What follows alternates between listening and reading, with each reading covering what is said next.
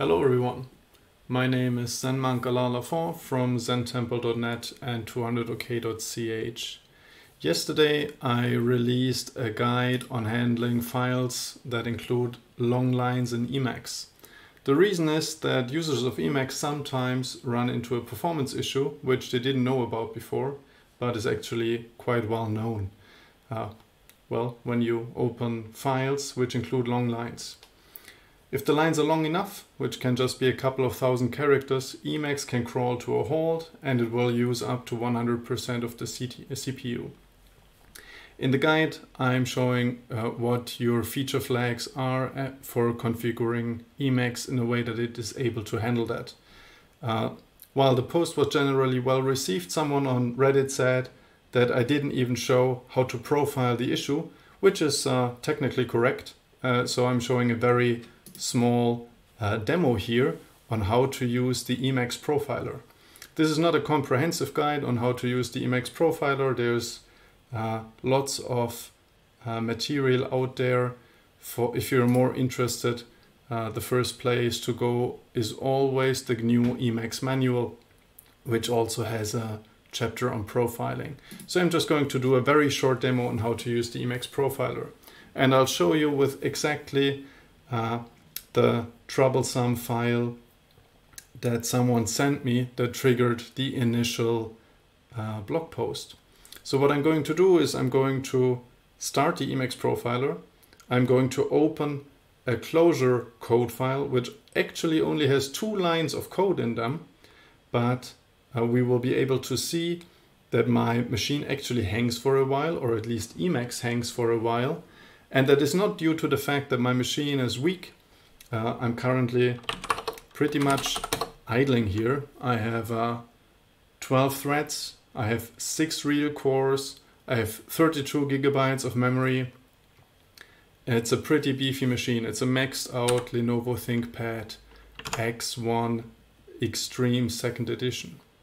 So let's do that. The first thing, if something is slow in Emacs, or maybe not slow, maybe you just want to check how fast something is to start a profiler. Then you do the thing that you want to measure, and then you stop the profiler, and then you look at the report. It's very easy to get started. So the first thing is I will start a profiler with Emacs profiler start.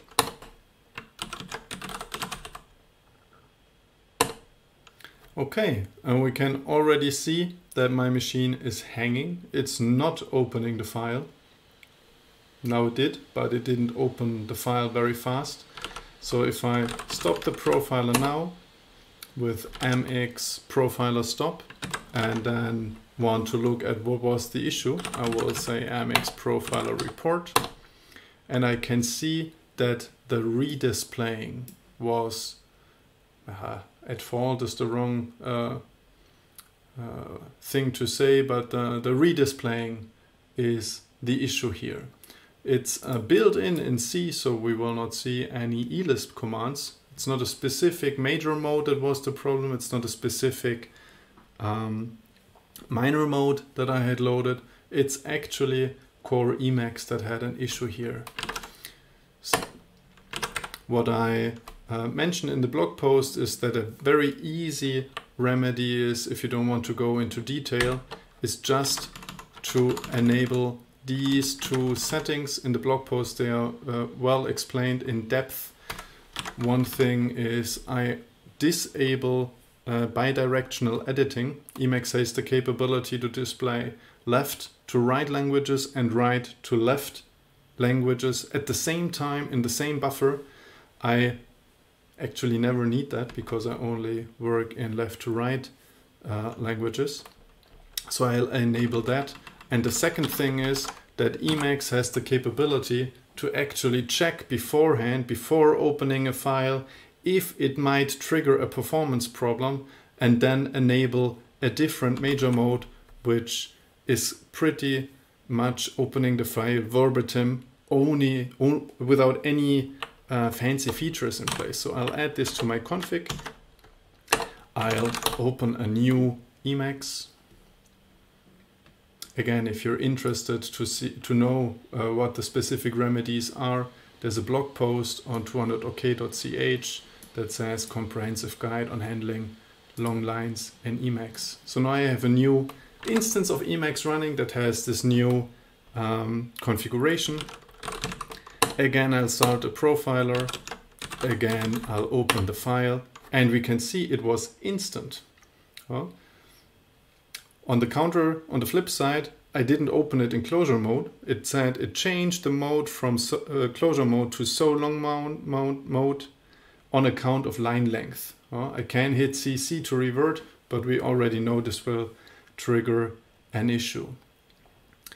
If I now hit profiler stop and profiler report, we can see that the redisplaying didn't take a lot of time at all. It only took some time for the commands to execute, but if we saw before, there were a lot more CPU cycles used. If I remember correctly, it was like 3 or 4 times in the order of magnitude more CPU cycles used. So this was pretty fast for opening the file. Okay, so this concludes a very basic introduction of how to use the Emacs profiler. If you want to learn more, please go to the GNU Emacs manual on the chapter on profiling. Thank you very much and have a great time.